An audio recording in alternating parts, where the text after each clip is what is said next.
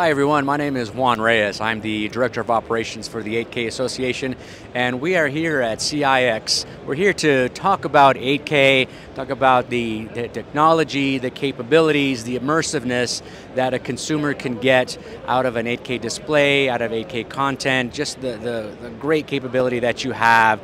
Right now, the consumers are used to HD resolution content, 4K resolution content. What we're trying to talk about here and demonstrate is what you get out of 8K, that immersiveness, that super realism.